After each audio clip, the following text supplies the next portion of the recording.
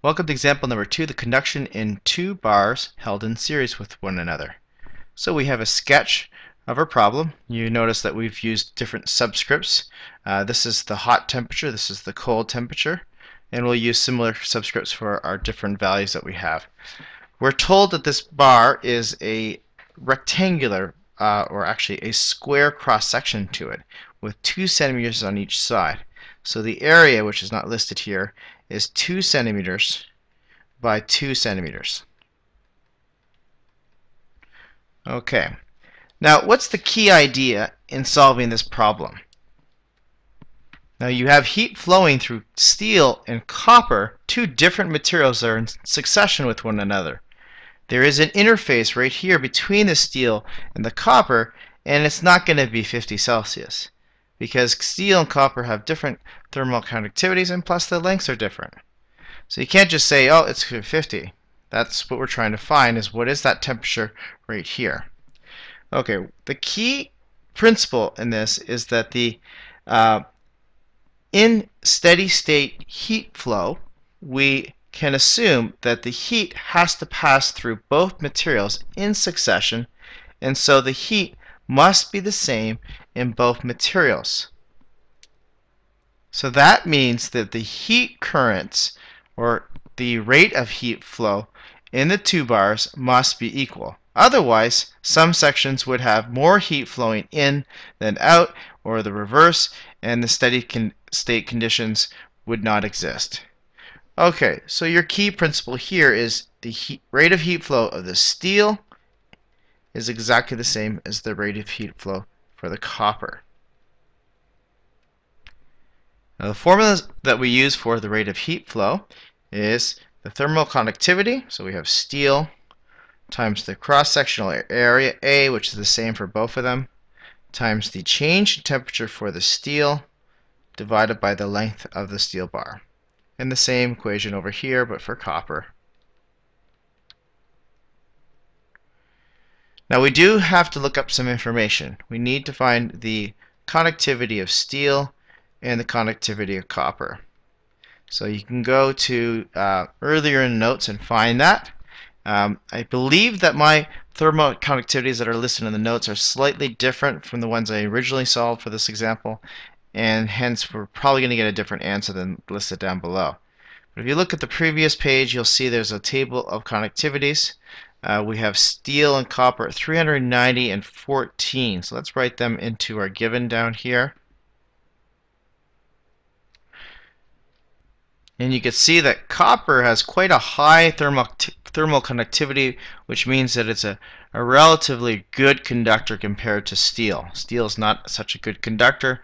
It's not an insulator, but it's a poor conductor. Okay, let's start substituting into here. Now you can see that the area on both sides is the same, so we can cancel out the area here when we solve for the temperature. Okay, so we have the conductivity for steel is 14. The temperature difference between this side and this side of the copper. Now you have to be careful when you do the temperature difference. It's really from the hot minus the cold. So that would be 100 minus T. And over here, well, let's put it on the divide by the length, which is 0.1. That's 10 centimeters divided by 100 to get 0.1 meters. And then we have the thermal conductivity for copper, which is 390. And then the change in temperature is, hot temperature is T in this case, and then the cold temperature is 0, so T minus 0, divided by the length of the bar, which is 0.2 meters. You can see that 0.1 will go into 0.2 two times. And simplifying, we have 2 times 14 times 100 minus T, and on the right side we have 390 times T. And then 2800 minus 28T equals 390T. And we get T equals 6.7 degrees Celsius. You can see I don't have the right answer here listed. That's because it was using a different thermal conductivity when the problem was shown first. Okay, so that's part A. Part B is asking for the total heat flow. To find the total heat flow, or rate of heat flow, or heat current, we basically take that temperature that we just found and we substitute back into either of the previous equations for steel or for copper. So I'll just do it for steel. So that would be conductivity for steel times the area times the change temperature for steel divided by the length of the steel. So that would be, for steel, it's 14 joules per second times meter times degrees Celsius. You'll notice I'm putting units. I should have done it over here, but I'm purposely doing units because I want to make sure that I have the right units for my energy flow. Area is it's 2 centimeters times 2 centimeters, which I really should be putting it as meters. So it's 0.2 meters squared, which is really 0.0004 meters squared. So let's put that in here.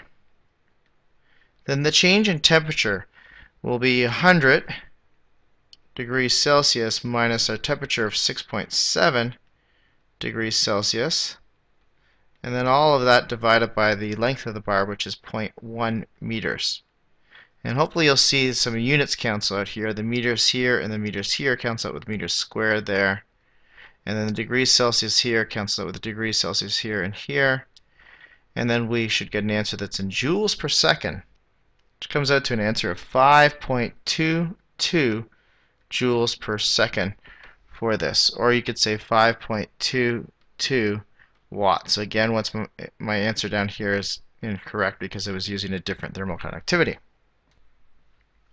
Just quickly reflecting upon this problem, hopefully you look at this and see, whoa, that temperature is 6.7 degrees. So in the copper bar, it drops just 6.7, whereas the steel bar dropped from 100 all the way to 6.7. That's quite a big drop on the steel bar.